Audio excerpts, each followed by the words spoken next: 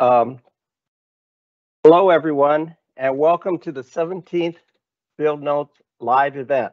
My name is Russ Almaraz. I'm the GIS specialist in Davis, California, and the Field Notes regional representative for the Southwest Soil Survey region. As a regional representative, I serve on the Field Notes Review Committee. The review committee solicits and selects topics for each webinar. Today, we've selected two exciting topics for you, and we encourage you to ask questions at any time using the Q&A panel. The Q&A panel should open by default. However, if for some reason your Q&A panel is not open, simply click on the question mark icon located on the right side of your screen. For closed captions, turn on the live caption button located in the lower right corner. Today's session is being recorded. Recorded sessions are available in Teams on the Field Notes channel and the National Soil Survey Center's YouTube channel. Again, thank you so much for joining us. I hope you enjoy today's session. With that, I'd like to turn it over to Dave Hoover to tell you a little more about today's webinar. Take it away, Dave. Thank you, Russ. Hi, folks. This is Dave Hoover, Director of the National Soil Survey Center. 17 webinars. That's impressive. I think we have a success on our hands here. We just concluded a couple weeks ago some Soil and Plant Science Division leadership team meetings. The focus was on communication. This webinar series was brought up as one of the really great ways that we have of increasing employee involvement, communicating the knowledge that we have out there, as well as great outreach to others outside of our small community in NRCS. I've also given 2 presentations on online resources that are available through the Soil and Plant Science Division. And I always show the YouTube channel that has all of the Field Notes webinars recordings on them. And that always gets a positive response from people that here is our great topical videos from all over the United States. And people will appreciate that they're not a 2-hour movie version, but usually a 20-minute or so presentation that they can watch, gain knowledge, and then flip to another. So thanks to all folks who have done presentations previously. Thanks to the 2 people that are going to present today. And let's move on into our number 17 webinar.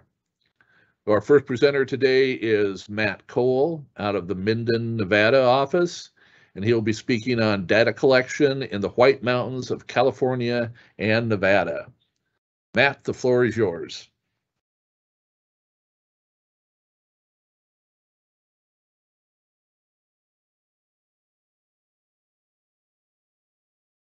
Okay, good morning, or good afternoon, I guess it's more appropriate for most of you.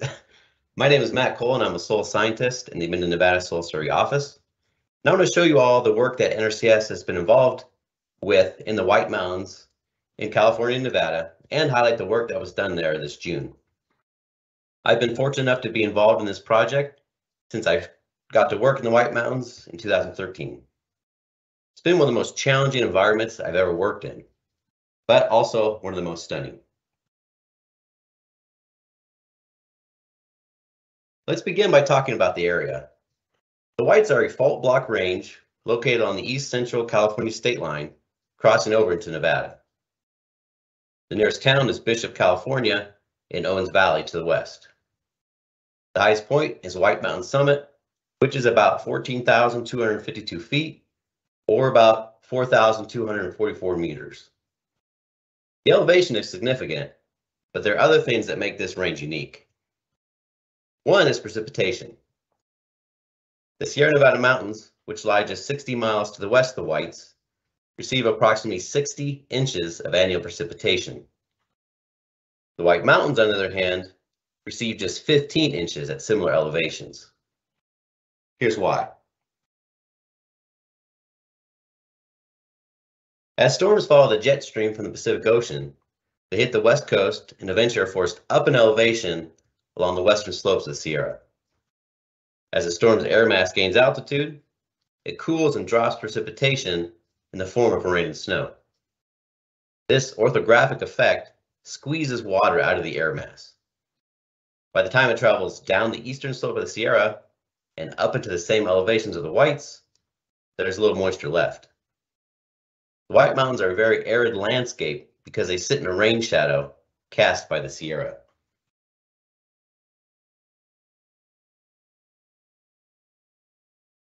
The other thing that makes the White Mountains distinctive is the presence of the bristlecone pine tree. These agents are adapted to especially harsh climates where few other species can survive. The oldest known bristlecone, called Methuselah, is about 4,853 years old. Its exact location in the White Mountains is kept secret to keep it safe. Most of the bristlecones are protected within the ancient bristlecone pine forest, managed by the Forest Service.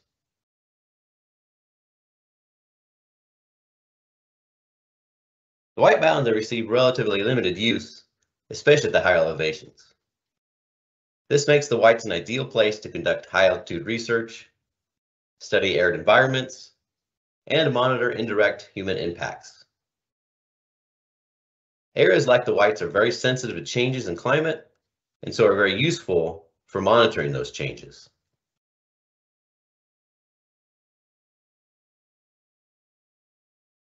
Shortly after World War II, the Navy eyed the Whites as a place to conduct research and constructed a station there. By 1950, the Navy leased the facility to the University of California to use for public research. High altitude physiology and paleoclimate records contained in bristlecone pine forests were among the first subjects studied. The facility continued to expand, and in the 1970s, full ownership of the facility was transferred to the university. By then, the fields of study had blossomed into many disciplines, including geosciences. So now let's fast forward to 2007. Dr. Robert Graham, a soils professor at the University of California, Riverside, shown here on the right, attended a meeting of researchers in the White Mountains discussing projects.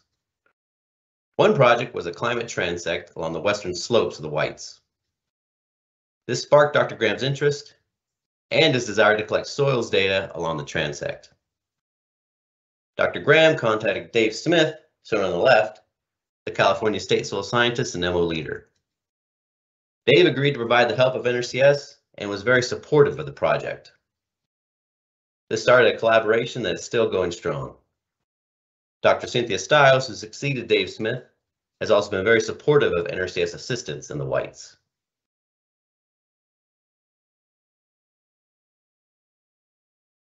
After this collaboration was established, more NRCS personnel became involved, resulting in a fruitful production of research.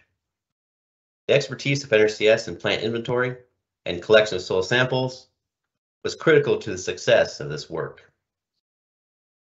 The laboratory assistance from the Kellogg Soil Survey Laboratory was paramount. I'm going to forego listing the NRCS personnel who have worked on this project in the past because I don't want to risk leaving anybody out, but many are shown here.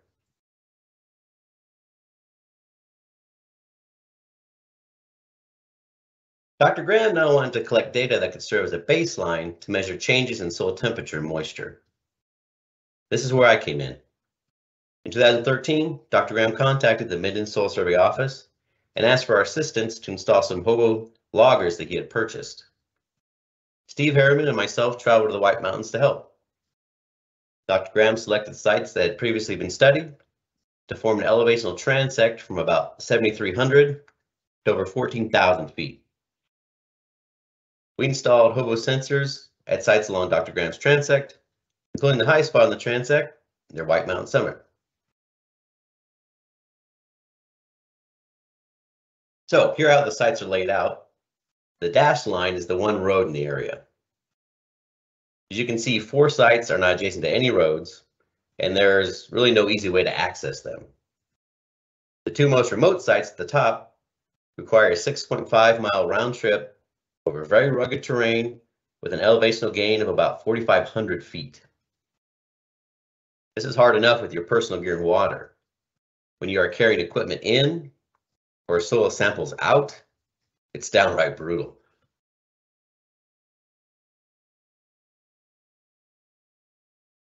From the start, we experienced a variety of issues with the equipment. And what it boiled down to is that we were using the hobo loggers in an environment that's way beyond what they're intended for. They're not designed for these extreme conditions. And even when the loggers function correctly, we still have to visit each site yearly to download the data and replace disposable batteries.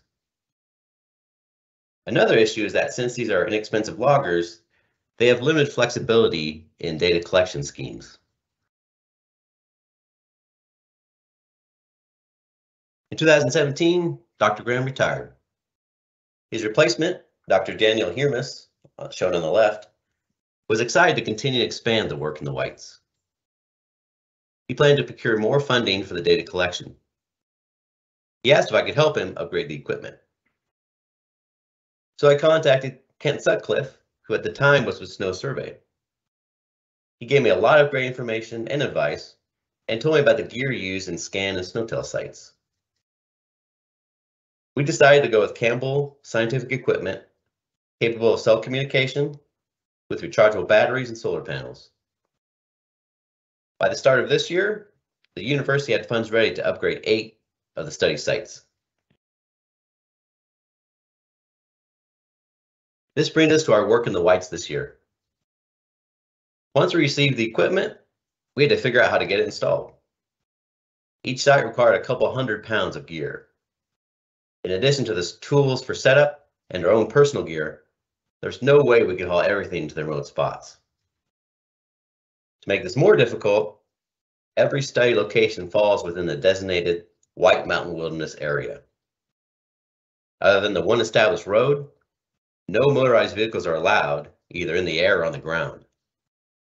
But the solution was simple. The mule. The district conservationist in the Bishop NRCS office, Robert Pierce, put me in contact with the mule team in Bishop. They could haul our specialized gear and were willing to do so over the difficult terrain. Most mule outfits won't even leave established trails, and half of our sites are in undisturbed areas with absolutely no trail access. We were fortunate to find a mule team willing to take on the challenge.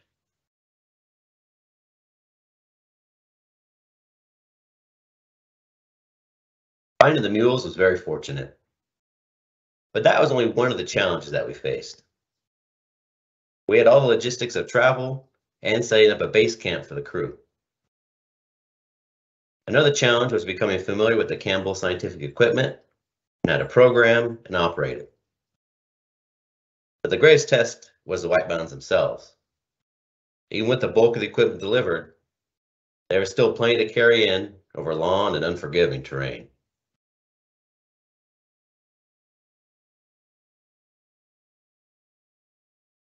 We were again fortunate to have an outstanding crew.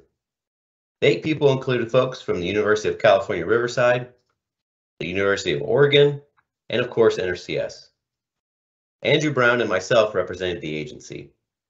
Andrew is a soil scientist in the Sonora, California office. I'm sure a lot of you already know of him, but I want to be sure to highlight the work that he did. He came highly recommended, put forth an incredible effort in the field.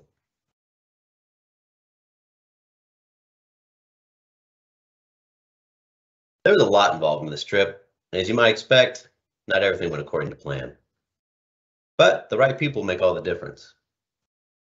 The crew stayed flexible, and we overcame all the unexpected obstacles.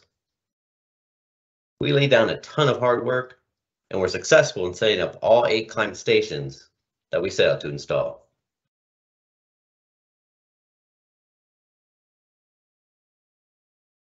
This new equipment represents a leap forward in the technology of our data collection. We can check in on any site at any time remotely. We can observe data collection in real time. We can also check the health of the battery by monitoring its voltage and ensure it's being charged by the solar panel. The programming of the data loggers can be as sophisticated or as simple as we need. The sensors themselves are more advanced and collect soil moisture, soil temperature, electric conductivity, and permittivity.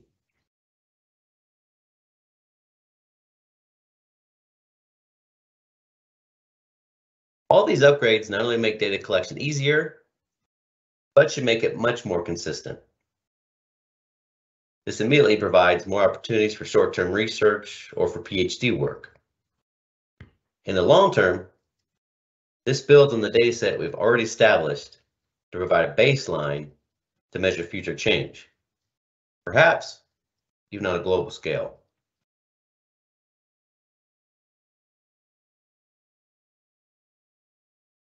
So how does all this benefit NRCS? Well, first of all, the lab, soil temperature, soil moisture information are all available to us. This gives us valuable data for future projects and update work. An even bigger benefit is that this work strengthens our reputation in the scientific community. All the people I've worked with on this project have not only been appreciative of our help, but really surprised how easy it is to get our assistance. Providing this assistance seems natural for all of us because that's the core purpose of NRCS.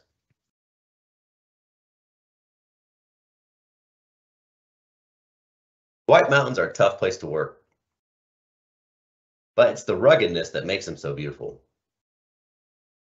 Thank you so much for your time. I also want to express my gratitude to all the people who have assisted on this project over the years. Any questions? Thank you, Matt. Great presentation. Don't have any. Oh, I think one just came in. No, that was just Christy saying, get your questions in. We'll give the shy people a minute or so here to enter in some questions. As a reminder to folks, if you enter a question after we've already moved to our next presentation, we will have the answers to those questions posted on the website.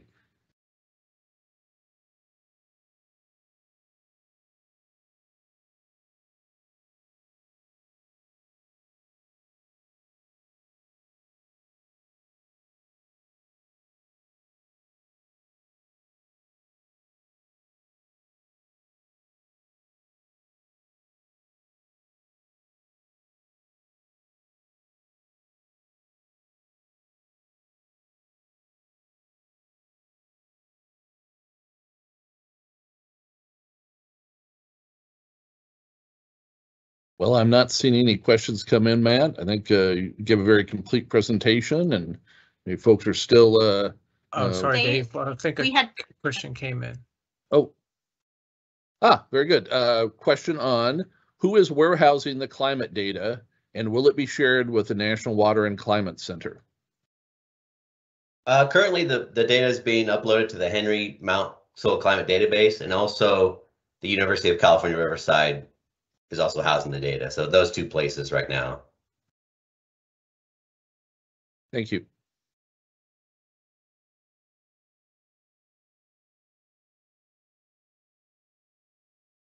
I won't be so quick to flip the switch this time.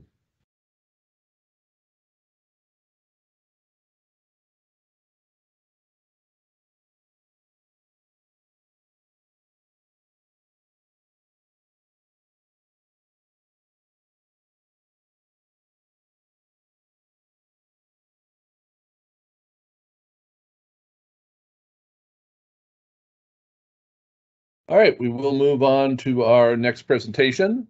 But before we start that, I want to remind folks that the next webinar date is October 11th. There's still time for the audience here or people that you know that you want to encourage to make presentations at the subsequent ones after the October 11th one. Always looking for good content to display here. To share, to show areas of collaboration, and just to show off the work that we did in some of the really interesting places in this country. So we will be sending out a invitation for the October 11th next one, number 18. Right now we'll move into our next presentation.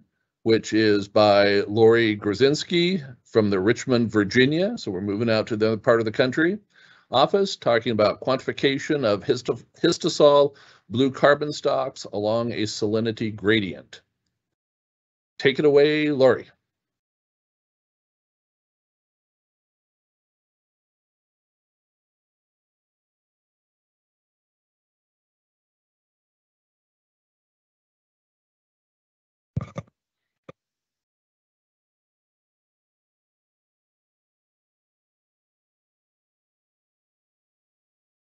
All right, hi everyone.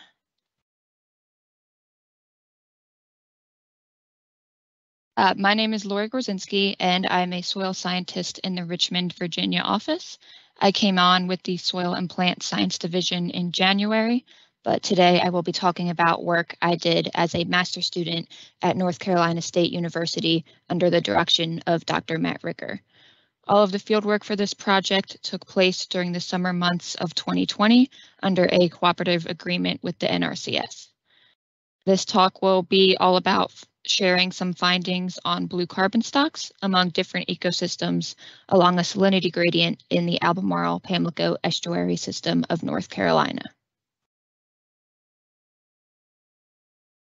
So you may have heard the term blue carbon used before, or it may be new to you, but put simply, it is the carbon that is stored in our oceans and coastal areas, hence the name blue coming from the color of the ocean.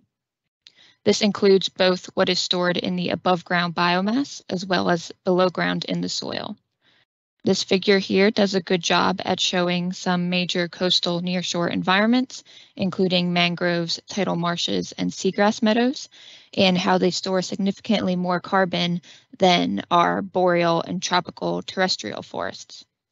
When you look at the breakdown between soil organic carbon and the carbon that is stored in the living biomass, especially for these coastal or blue carbon ecosystems, you see a majority of that carbon is stored below ground in the soil. So we know that coastal wetlands store large amounts of blue carbon and that they are very important and large drivers of change within the global carbon cycle. But although coastal wetlands are resilient systems, they are facing many threats associated with climate change and sea level rise. In the southeastern United States, including in the Albemarle-Pamlico estuary system, which is where this study took place, there are clear signs of sea level rise and saltwater intrusion into freshwater rivers, and this is seen mostly by major shifts in the vegetative communities. This is an example of a freshwater forested wetland. This is up in the Roanoke River. And down here you can see one of the coastal zone pontoons that is just trying to get the crew in as far as possible so that we could complete a subaerial soil description, which would be further up in this forest. But as saltwater flushes into these freshwater systems, and this can either be gradually or through an extreme weather event, the trees will become stressed, and at around 2 parts per thousand salinity levels, they will start to die back. And you'll be left with stands of dead and dying trees, which is sometimes called a ghost forest. This is a very visible sign of climate change that can be seen over just the course of a few years. This is an early stage ghost forest in the Alligator River, where there are many standing dead trees and some salt-tolerant shrubs are still surviving in the understory. Ghost forests like this are transitional ecosystems, so they have neither the full characteristics of a marsh or a fully functioning tidal forest. But eventually these trees will fall as the salinity continues to push into the system, and a late stage ghost forest will look more like this. This is at the Goose Creek State Park in the Tar River. And if you look out at the shoreline, you can see these bald cypress knees, which are remnants of a forested wetland and show where the shoreline used to be while this area was forested. Eventually, over more time, the system will start to look more and more like a brackish marsh and make that complete transition. It has already been estimated that 15% of unmanaged public lands in North Carolina have changed from a forest to a ghost forest, where the main drivers of that change were salinity levels and the proximity to the shoreline. As these freshwater forested wetlands are receiving that influx of saltwater and making this transition into a ghost forest and then into a marsh, we can clearly see the changes in vegetation. But for this study, we wanted to see what was happening to the soils and the soil properties and what changes we were seeing in the soil organic carbon pools.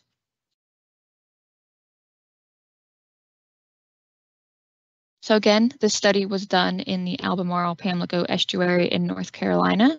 This is a vast and unique system to work in with lots of various conditions, various salinities, different sediment inputs, and different erosion rates, depending on where you are.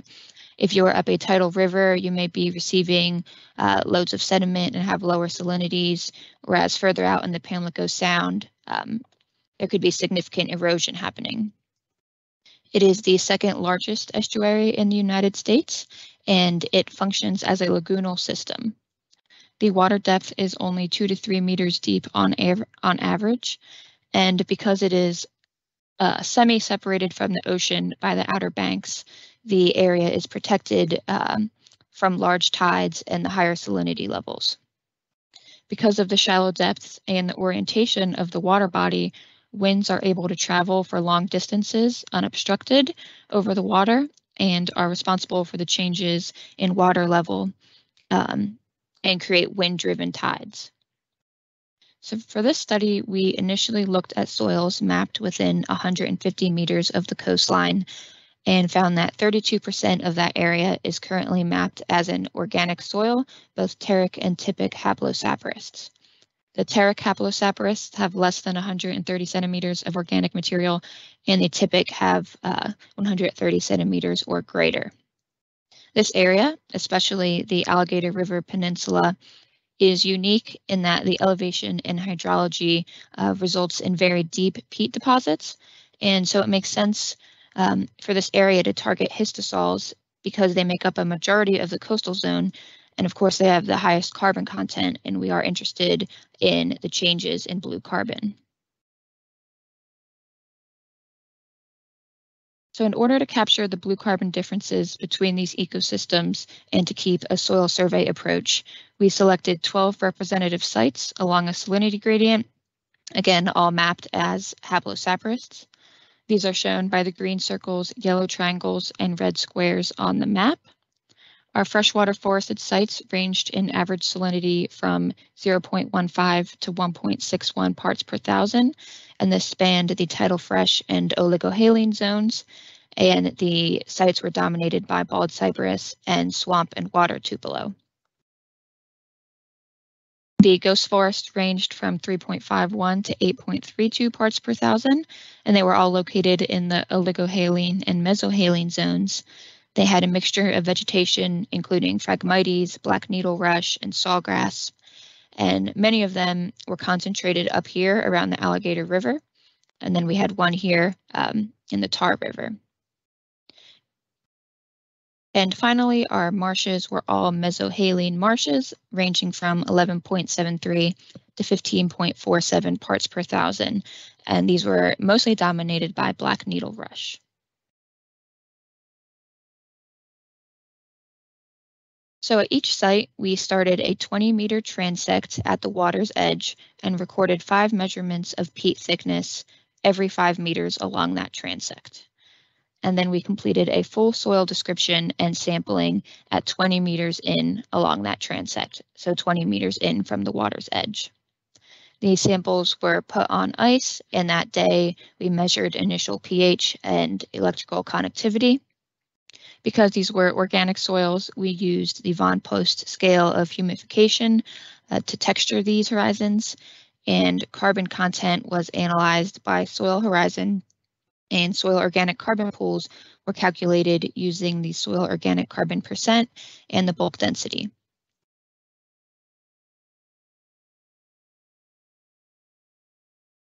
So this is just some of the results of the peat thickness. we found that from the total 260 peat depth measurements that were taken along the transects, that the average peat thickness was significantly different for each ecosystem. The freshwater forested sites had very deep organics, and several sites exceeded the depth of the peat probe and were well over 250 centimeters. A past survey of this area does show that these fresh forested wetlands can commonly have up to 300 centimeters of peat, sometimes more, up to 360. So it wasn't surprising to find that all of our sites had at least 250 that we could at least get to. The marshes on average had 171 centimeters of peat before you hit the mineral soil, and the ghost forest had the shallowest peat depth, which was on average 129 centimeters.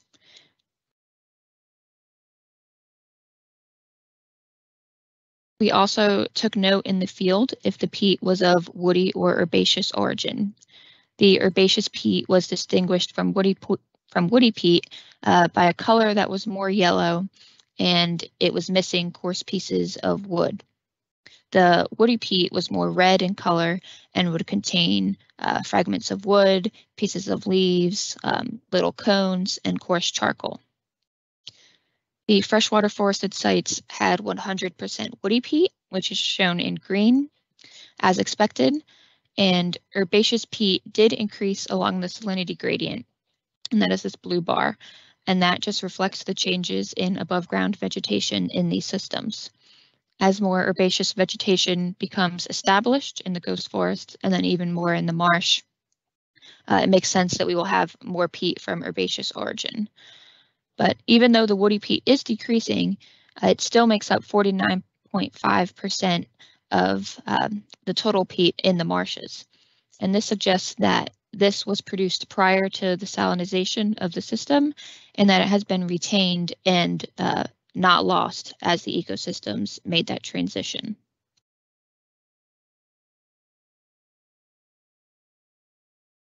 The carbon pool from each component was averaged for each ecosystem and compared using an ANOVA and Tukey HSD test.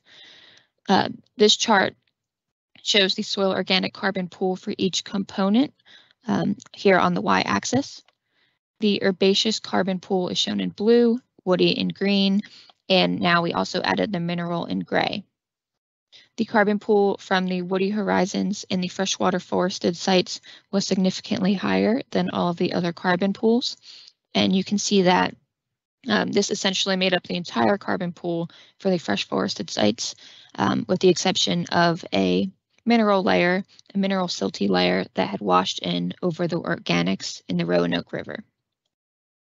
The other pools were not significantly different from each other, but again, as expected, the woody soil organic carbon pool decreased along the salinity gradient, which reflects the changes in the above ground carbon production as these systems move from woody to predominantly herbaceous. Although there was a decrease in the woody soil organic carbon pool along the salinity gradient, the marsh soil organic carbon stocks between the herbaceous, woody, and mineral pools were not significantly different. This suggests again that the woody material is buried and preserved within the marshes and still significantly contributes to the total soil organic carbon stock.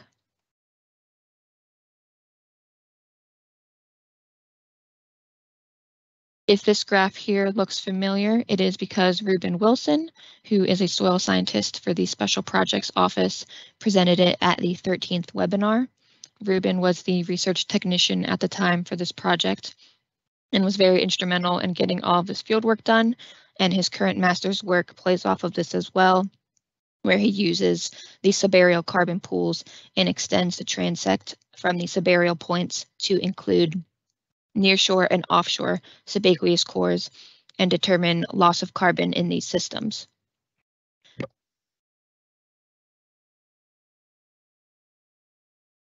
So moving away from the carbon pools of individual components, we will look at the larger picture of total soil organic carbon pools along a salinity gradient.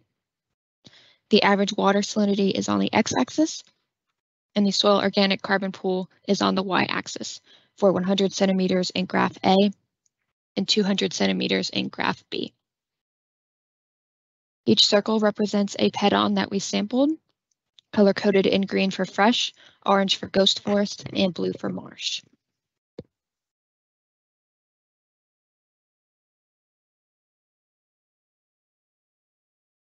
The black circles are non-tidal floodplain histosols collected by Ricker and Lockaby in 2015. When we look at the carbon pools calculated to 100 centimeters along the gradient, it appears that there is a slight decrease in carbon with increasing salinity.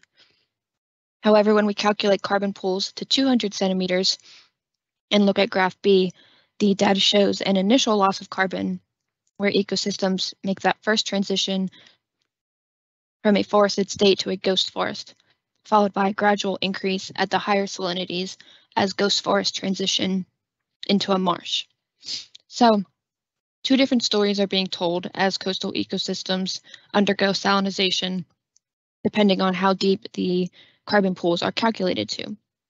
Only going to 100 centimeters suggests a net loss in carbon, but 200 centimeters provides us with the insight that the soil organic carbon stocks are actually lowest in the transitional ghost forests and that some recovery is still possible.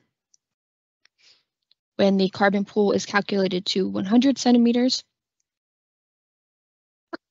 and because we are looking at histosols, most of the horizons we sampled were carbon-rich organic material. But when you get past 100 centimeters, we capture how the difference between depths of organic material by ecosystem. So going back to the peat depth, the ghost forests had the shallowest peat depths and subsequently the lowest soil organic carbon pools. For that reason, as herbaceous vegetation becomes established and the marsh is able to mature and accrete vertically, we see deeper peat depths and therefore higher soil organic carbon pools than the ghost forest. Carbon in these ecosystems have been accounted for in many different ways across disciplines, but we believe this is the most accurate way by using a consistent deep sampling methods to 200 centimeters and also sampling on a fixed soil type. In this case, we did histosols.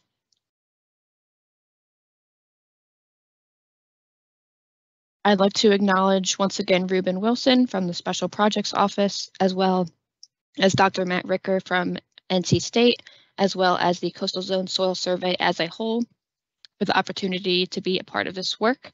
Thank you for your time today, and I'll be happy to take any questions. Thank you, Lori. Great presentation. While we're waiting for folks to enter in their questions, I will remind folks again that the next webinar is going to be October 11th. I'll also remind folks to contact your regional field notes representatives to volunteer your own presentations. This is a great way for us to communicate with each other. I also mentioned that presenters between, let's see, January and August all got small cash awards too. So I don't know if we'll be able to continue that, but we will certainly try and give a little extra incentive for folks that are presenting.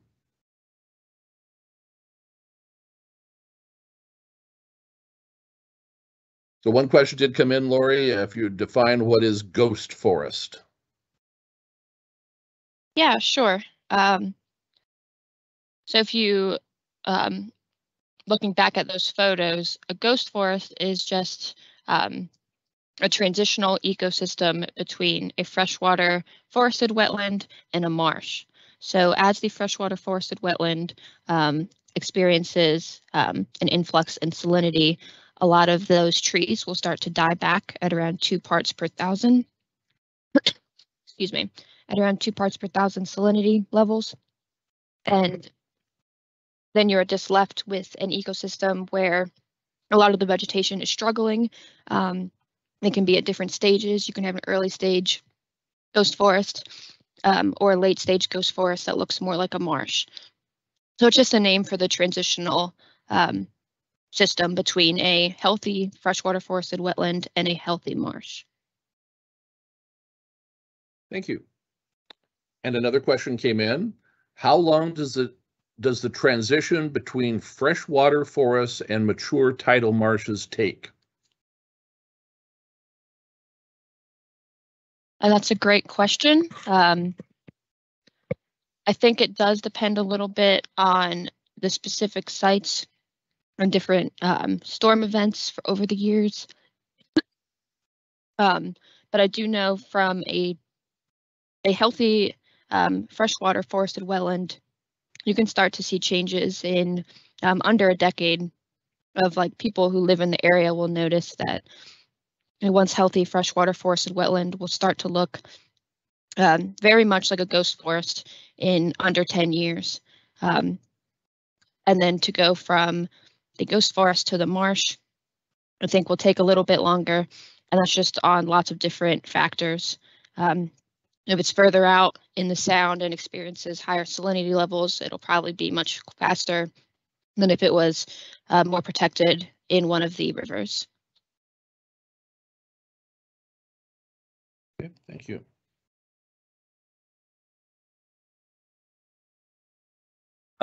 Another question came in. It was just blue carbon. So maybe elaborate a little bit on what blue carbon is. Yeah, sure. Blue carbon is when you think of defining soil carbon, soil organic carbon, it's essentially the same, except we put that little buzzword on there, blue carbon, to refer to coastal and nearshore environments. So just because of climate change and sea level rise, the term blue carbon sort of encompasses all work that has to do with carbon stocks on the coast. Hey, great answers. And we've got one more question. And that's how were woody and herbaceous soil organic matter separated out? Yeah, that's a great question. The woody and herbaceous, we could separate that out directly in the field just by using the Munsell color and the hue of it. The woody was much more red and was getting its color from the cypress and would have, small pine cones and large fragments of wood in it. And the herbaceous had a more yellow color. And in the herbaceous, we would not find any fragments of wood or any pine cones or anything like that. Okay, thank you. Mm-hmm.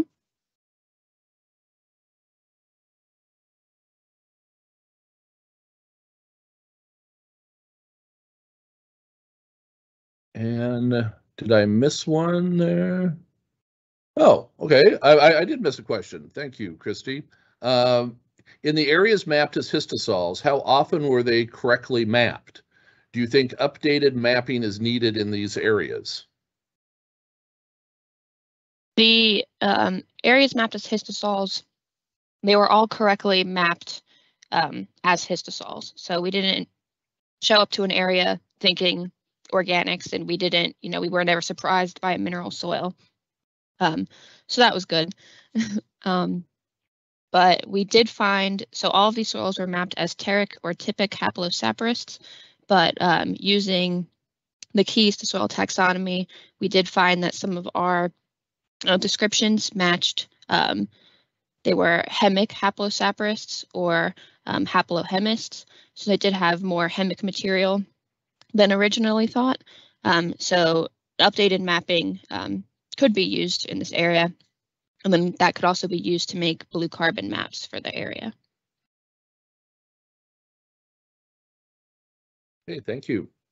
And our last question will be, what's the name of the soil sampling tool that's in the current photo?